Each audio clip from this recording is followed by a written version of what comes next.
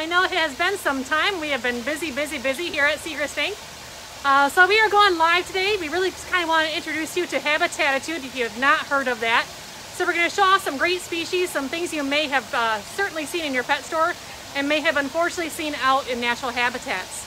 So we have a great way to kind of vet that out, places you can reach out for resources, and obviously your local retailer to help you rehome animals that you may not be able to care for any longer.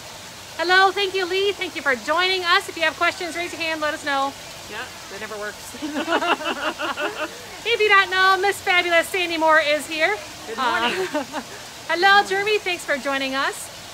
So, Habitatitude, I know we are, deeply invested in that. Yes. Sandy, you have known the history of this, so give our audience an idea a little bit about what Habitatitude is and where did it begin? Absolutely. So when I first got involved with PJAC, the Pet Industry Joint Advisory Council, as a board member, replacing Elwyn Segrist on the board representing aquatics in the United States, PJAC was involved in a collaborative event to message out to retailers and to the home consumers, and they named it Habitatitude, right? About not releasing your pets to the wild. And that's what we want to talk about today. Everybody is aware of the current fiasco that we have got going on nationwide. Yes. with zebra mussels, who were the hitchhikers into mothballs that were imported into the country from the Ukraine. So we just want to talk about pet care overall, and why you shouldn't release your animals to the wild if Absolutely. They are not appropriate for you, or if they outgrow your tank, or whatever the case may be. Exactly. And things happen, life happens, upgrading, downgrade, we all understand that. And there are great resources to rehome those animals, and the wild is just not a great way to do that. Yeah. So we're going to show off some goldfish. Feel free to ask questions. We can see that stream coming along. So this may be a fish you are familiar with. There you go. We all know you love them. These big old chunky monkeys. The water pigs of the universe. So definitely one of our favorites here, and this is a fish that obviously is kind of the poster child for Habitatitude, because they are so adaptable in so many different environments. Right. So definitely they really are. So with goldfish, a couple different reasons why they are released into the wild. One is, if your kid wins them at the carnival. I know I've won some, right? And I was lucky enough to have parents who supported my need to have a lot of animals, right. But not everybody does. And right. So, the kid might think, I can't keep them, I don't know what to do with them, I'm just going to let them go in the pond where everything's going to be okay. And everything's not okay in the pond. He's either, the goldfish is going to get predated upon, somebody's going to eat that fish, yep. Or worse yet, is that fish could become established in the wild. Exactly. And if there's two, right, and they breed, then they actually could potentially create an invasion event. Definitely, especially in the warmer states. Certainly here in Florida, a lot of the animals in the hobby are tropical, so they are more adaptable to some of the warmer states. And obviously in the cooler water, the fancy goldfish aren't as hardy as things like the koi and your standard goldfish. Yeah.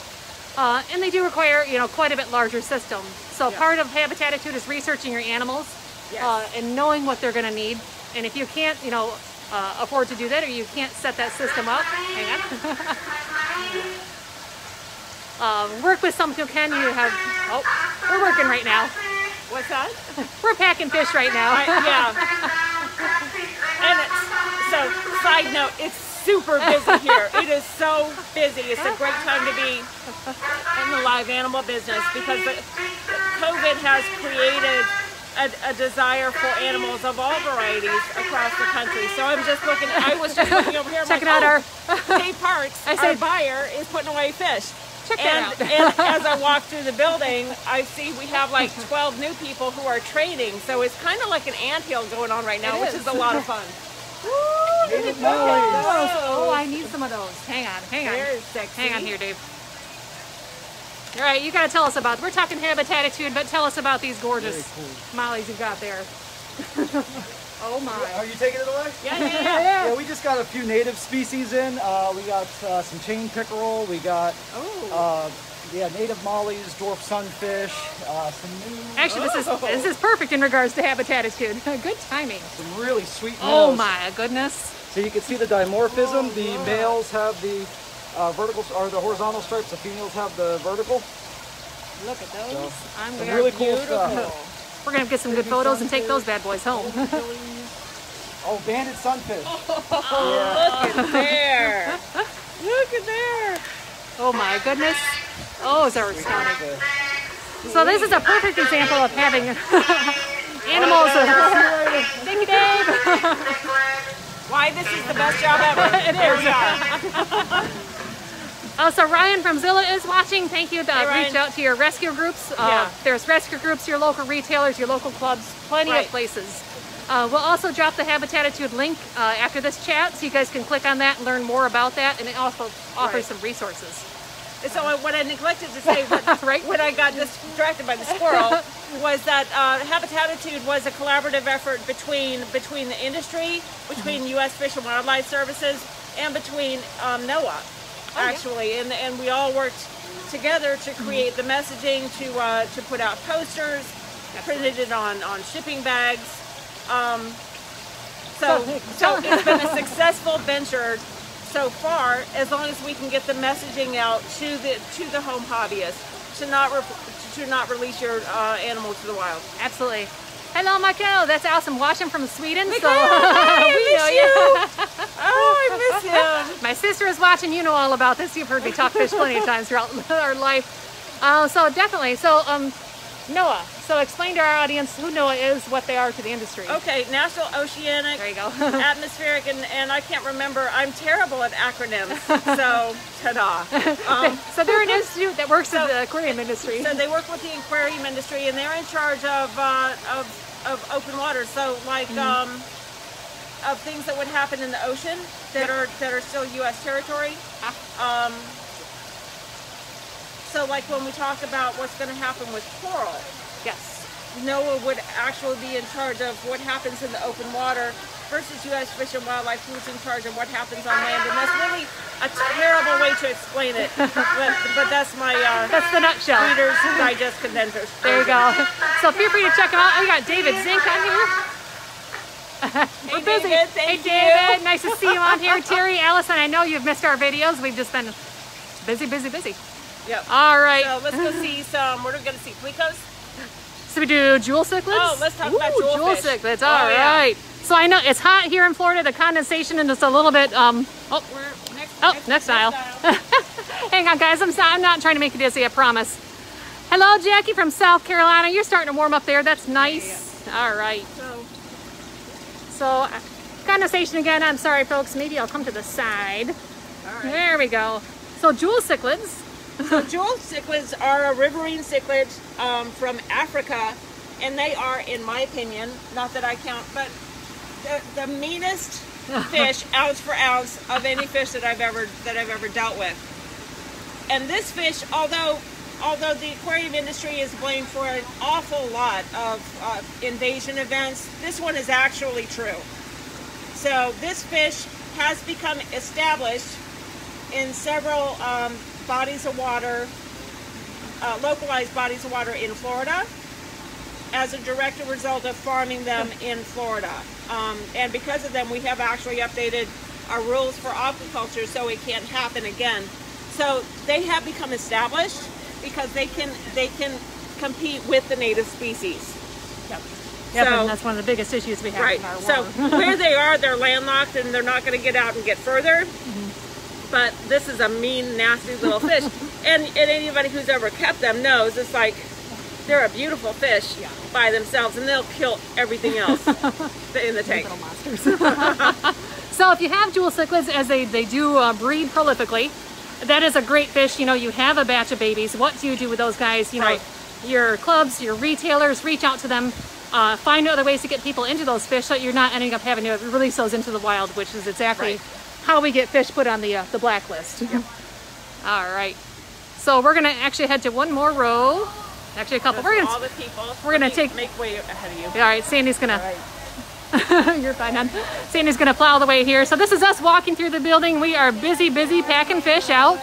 These are all headed to your local retailers. This is just our normal day in the life here at Seagrass, getting fish out to you. So these fish will be packed and off to stores near you within the next 24 hours.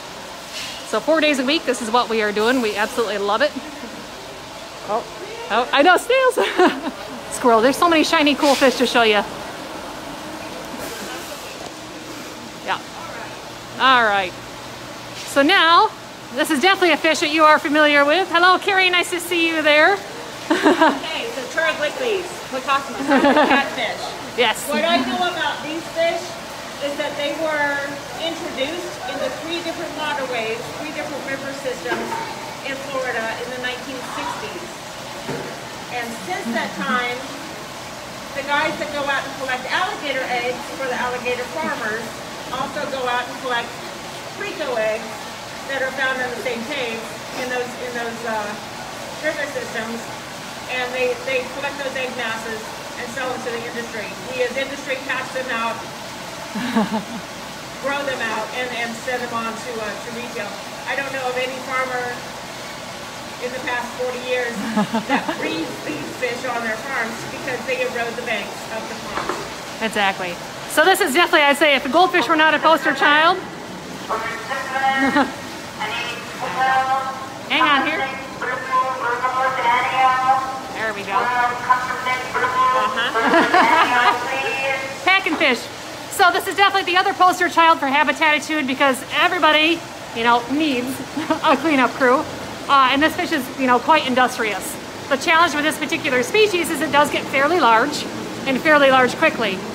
There you go. You can see these guys. There you go. Hi, buddies. So I'm going to stop their flow so you can see them. There you go. So most of you guys have seen these guys in the pet stores and your retailers, and most of you may have some or of this species or another in your aquariums. And it may not be the, you know, the correct fish unless you've got a larger size tank, you know, 75 gallons on up. Long term is what these guys will need, but there's several other options such as a bristlenose plecostomus that are still very, very industrious and will do a great job cleaning. So again, oh, hang on.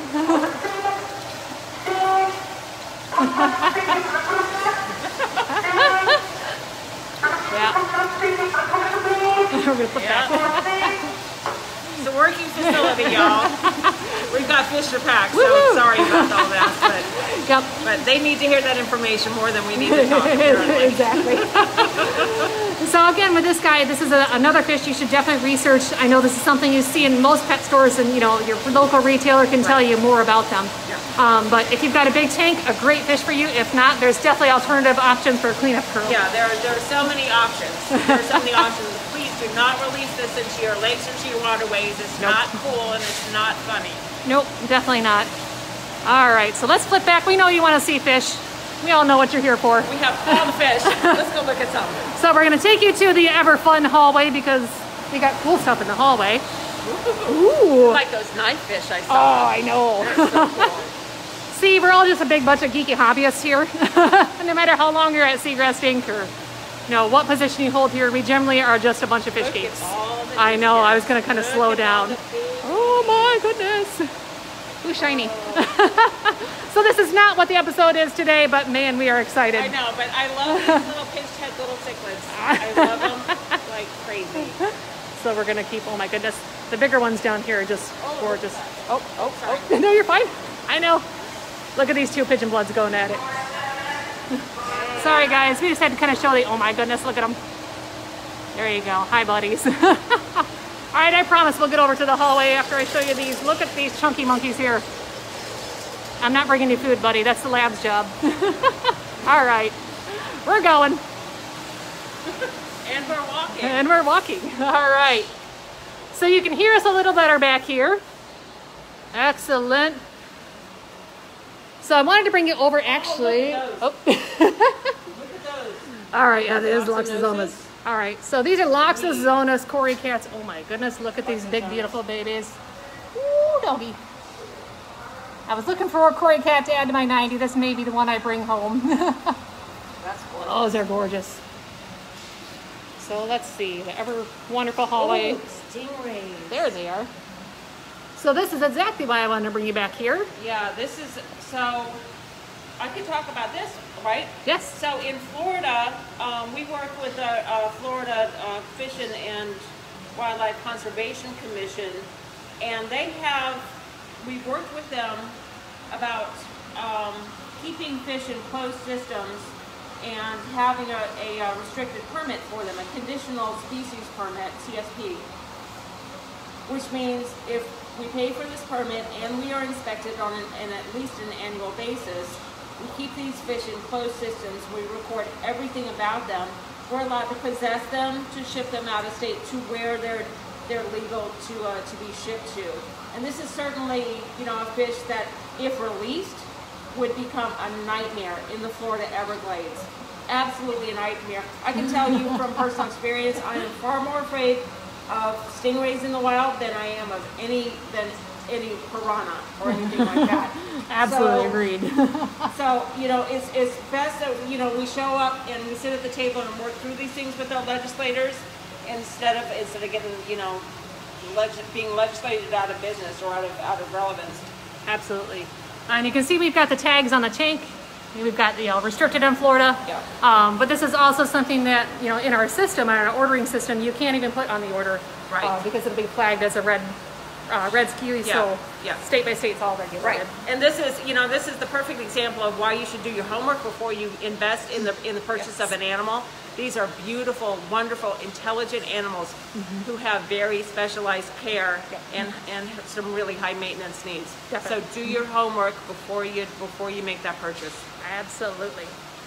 Should we show off the knives? I think we're going to end on the knives. Let's see 'em. All right. So we just got these guys in. Check them out. Look at them hunting down. And look at all the blackworms in with them. I know. So we have some false tiger knives here. I honestly don't know a ton about this species. He's actually hunting. You can see him kind of cruising around there looking for blackworms. They were just chowing down. Hardly anything about knifefish other than I really don't. Then we get a lot of inquiries from laboratories because of their electrical organ that they share with a few other species like elephant nose and dolphin mormyrids. Absolutely. I know MSU has quite a big lab that they do. They lit up our Christmas tree one year in Lansing. It was kind of neat. Yeah. Using the knives. Awesome. Oh, I wish I could have seen that. That was neat. Mason, you're welcome. As soon as we're done with COVID, I can't wait to give tours again. I know. I miss seeing people. It's definitely so. It's nice to be able to chat with you guys. Yeah. Thank you for joining us. I hope you kind of heard our message on the Habitatitude. We'll drop a link down in our post below so you can click on that. Yep. Or you can check out our previous post on the zebra mussels regarding how to take care of that. Certainly if you've encountered those mothballs that have those challenges, you know, you can follow the instructions to safely evict those out of the aquarium. Yep. And take care of them. Definitely check out your state guidelines on what the best course of action is. Definitely, and we're working both on the state and federal level as we receive additional information on how to properly eradicate them from your home aquarium. We will continue to pass that information along. Absolutely. All right, it was great chatting with you guys. If you have further questions, feel free to put that on the chat, and we will keep an eye out for your questions and answer them as we can. All right, thanks, you guys. Take care. Bye.